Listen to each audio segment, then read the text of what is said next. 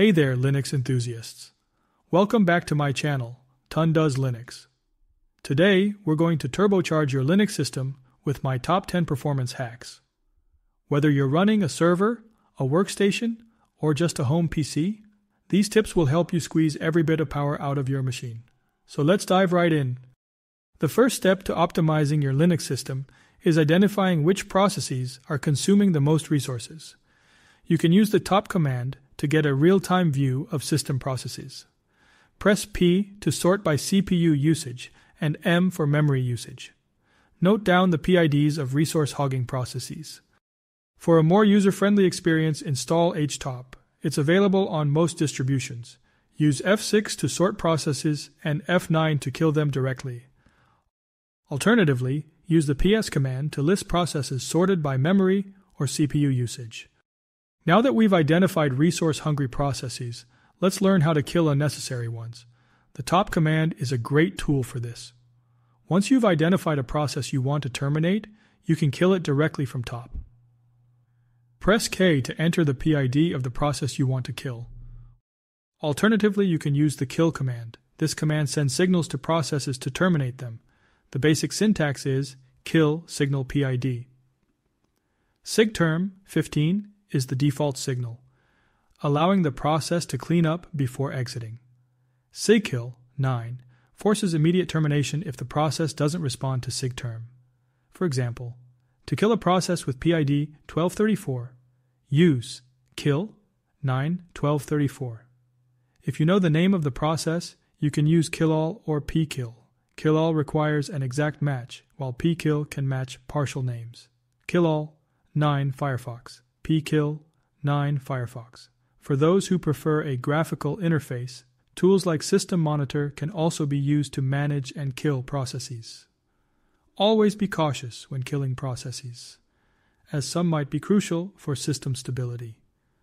Ensure you understand what each process does before terminating it. Now that we've optimized running processes, let's tackle startup applications. Many applications start automatically at boot, consuming resources. Optimizing these can significantly improve your system's startup time and overall performance. To see which services are enabled to start at boot, use the systemctl command. This command lists all enabled services on your system. Once you've identified unnecessary services, you can disable them using systemctl. For example, to disable a service named example.service. Besides system services, user-level applications can also start automatically. These are typically managed through the .config-autostart directory. You can manually edit or remove .desktop files in this directory to control which applications start when you log in. Use systemctl status for service details. After making changes, reboot your system to ensure that the changes take effect and verify that your system is running smoothly. By optimizing startup applications, you can significantly improve your system's performance and responsiveness. Remember, every little tweak counts when it comes to maximizing your Linux system's efficiency. Now, let's talk about reducing swappiness. Swappiness is a Linux kernel parameter that controls how aggressively the system swaps out pages from RAM to disk swap space. By adjusting this value, you can optimize your system's performance based on its intended use. Swappiness values range from 0 to 100. A value of 0 instructs the kernel to avoid swapping as much as possible, while 100 means it will aggressively swap out pages to the disk. The default value is usually 60, which balances RAM and swap usage. Reducing swappiness can improve system performance by keeping more data in RAM, which is faster than accessing disk swap space. This is particularly beneficial for systems with ample RAM, as it reduces disk, I/O, and CPU usage.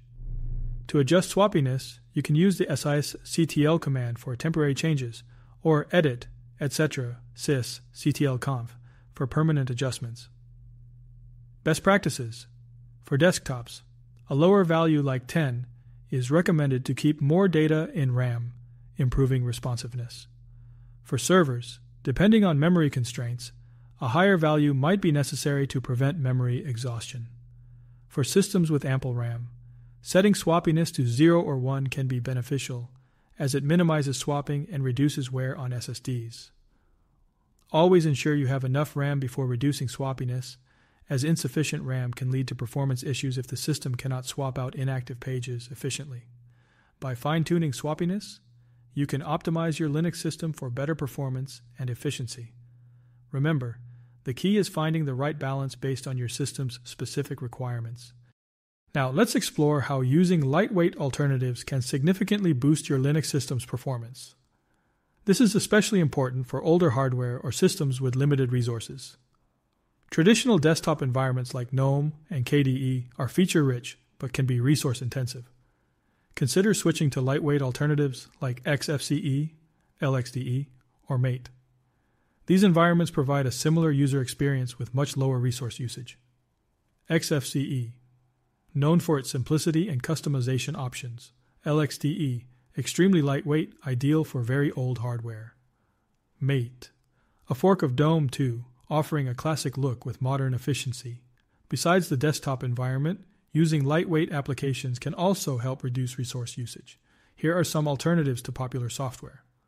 AbiWord, a lightweight word processor compared to LibreOffice. Midori, a fast and lightweight web browser. VLC, while not the lightest, VLC is more efficient than some other media players. Use apt auto remove. Regularly clean up unnecessary packages to free up disk space and reduce clutter. Choose lightweight file managers. Tools like PCMan-FM or Thunar are more efficient than Nautilus or Dolphin. By adopting these lightweight alternatives, you can breathe new life into older systems or simply enjoy a snappier experience on any Linux machine. Remember, every bit counts when optimizing your Linux system.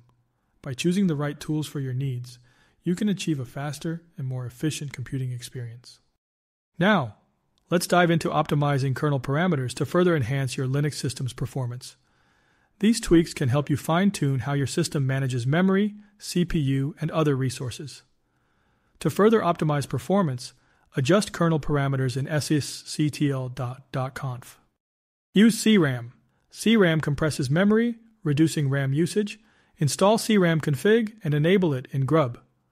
Limit application CPU usage. Use CPU limit to limit CPU usage of processes. For example, limit Firefox to 30% CPU. Finally, keep your system updated to ensure you have the latest performance improvements. That's it for today's video. By implementing these 10 hacks, you'll significantly improve your Linux system's performance. If you found this video helpful, be sure to like, share, and subscribe for more Linux content. Thanks for watching, and I'll catch you in the next video.